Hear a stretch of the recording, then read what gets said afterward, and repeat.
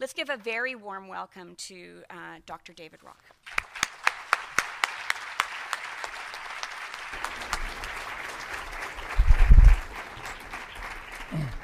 Thank you very much for the warm welcome. It's a wonderful welcome, and I'm glad I didn't know that there was a hockey game on tonight. I would have been really anxious for the last few days about was anyone going to show up, but I'm delighted that you have, although I'm noticing the ratio of male to female is a little interesting this evening. So thank you for coming out. There we go. Thank you. I appreciate that. There's a couple here. Thank you for being here.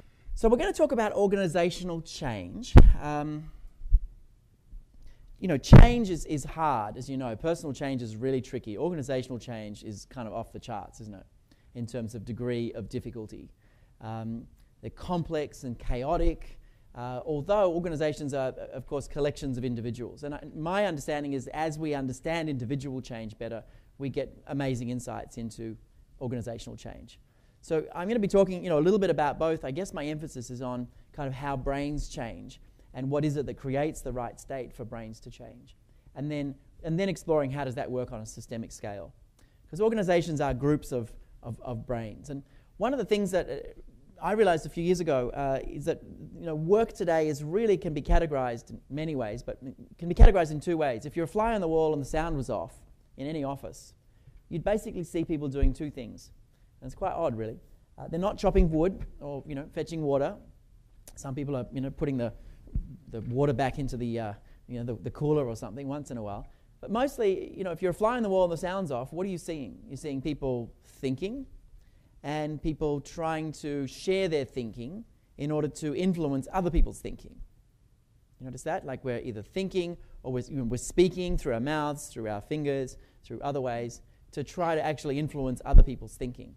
And so much of the work now is literally just thinking work, more than knowledge work, thinking work. And so I think the brain research is a really useful construct for getting into thinking about organizational change, because the work is about thinking itself. Okay, we're at a really interesting time. We're at a really interesting time with research, and I'm very, very honored to have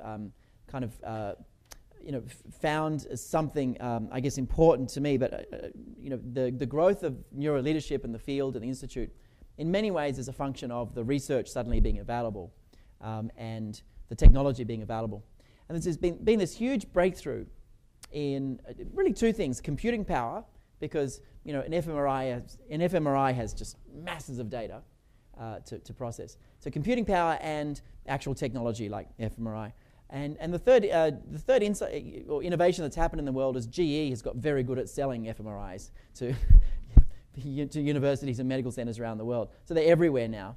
But putting that aside, there's this amazing breakthrough in research, and we're finding things out that we just, every month, if not every week, that we couldn't have found out even, 5 years ago and certainly 10 years ago. And science has this interesting way of sort of evolving. You think things are one way, and then suddenly it all changes. We think that the Earth is flat. We discover it's not. We think that it's perfectly okay to smoke. Actually, I was at Fraser Health this morning. This was quite poignant to them. A lot of people in white coats. We think it's okay to smoke, and we find out later maybe it's not so good. We think that it's okay to maybe drink cola. Isn't that a wonderful one? For a better start in life, start cola earlier. We think these things are okay, and then science finds out that it's not so good. And I think we're at this really interesting point where in just 5 to 10 years, we're actually going to look back on organizational change strategies and leadership development strategies and be quite embarrassed, to be honest. We're going to be quite embarrassed about some of the things that we do. And we're going to look back and say, wow, we were doing that stuff. That's amazing. Gosh, we really know that's a terrible idea. Oh my goodness. And maybe at the end of the night, we'll talk about what some of those things might be. But I think we're at that point. So the Institute, just to give you a bit of the story and sort of the context, in 2007 we ran the first Neuroleadership Summit, and sort of how it came about was I wrote a paper called The Neuroscience of Leadership. Has anyone read that? Who's read The Neuroscience of Leadership? Lots of people, great. The paper sort of just put forward the idea that it's important to think about leadership from a neuroscience perspective and gave some of the foundations. But this interesting thing happened after I wrote the paper is that a business school wrote to me and they said, we really need your help to create leaders rather than analysts when we're doing our MBA program. And I thought, that sounds interesting, taking young people and sort of doing better with them. That's very honourable.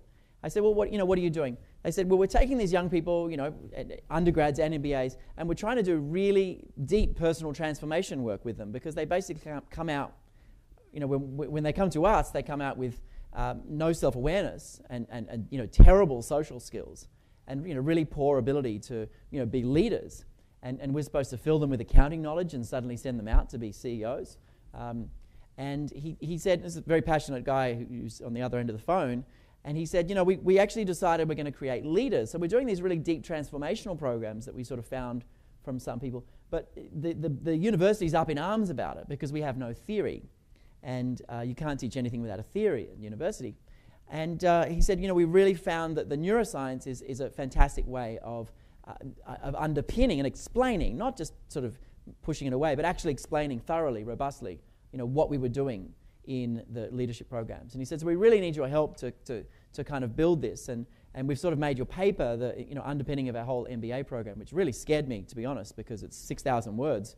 And I was very concerned suddenly about what they were talking about. But anyway, he said, we really need your help. Can you come and help us? And I said, well, I don't know. He said, we're just near Venice in Italy. And I said, you know what? I'll be there. I looked at suddenly opened my calendar. And anyway, cut a long story short, I was there. And over dinner, the professor there, the dean there, said, we're really serious about this. And I said, well, if you're serious about this, we need to get a group of people together.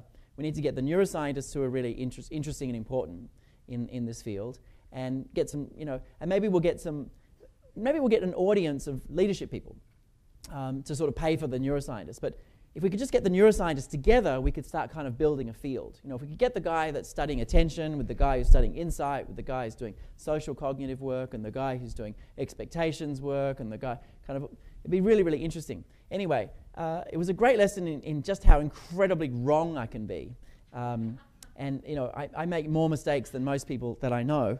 I just recover and move on. But it was an incredible mistake in many ways, that first conference, because I was completely, utterly wrong about getting neuroscientists together. Not only did they not want to talk to each other, but on the first night of the first summit, we actually had to physically separate some of them. I'm serious. And we were like, oh my God, is this summit going to go on or what? I wish we'd made the movie about the making of the first summit.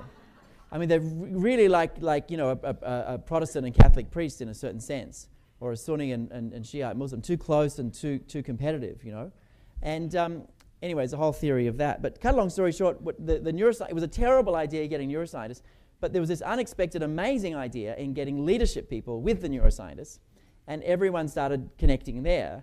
And this surprising thing happened was it got picked up as a field, and the media picked it up, and we started to, we really did found a field at that first summit. Cut a long story short, we ran this first summit, and suddenly we saw something was important, and I started to get just emails every single week from people saying, I felt like I've been out in the wilderness all this time, and now I've found a home, and thank you, and we started to we saw something was there. So the institute now is a global institute. The headquarters of it, really, it's in New York. We have one of kind of a satellite headquarters, but in Sydney we have the largest team running the back end. The academic programs, postgraduate and masters, we're coming up close to 200 students from about 40 different countries who are doing that, and we're up to our 6th summit, and our 3rd journal just came out. And we think out of the 30 or so papers we've published, about 20 to 25 of those we think are really breakthrough papers that could have tremendous impact in the field. For example, we've explained actually how you do give feedback in ways that work, as opposed to currently 40% of all feedback interventions actually make things worse, which is the highest percentage, by the way. The next percentage is 30% do nothing. So, we're looking at, really difficult issues, like how do you actually give feedback so it changes behavior? And how do you actually do learning so it sticks in the brain? And how do you measure and manage engagement in a way that has real data behind it?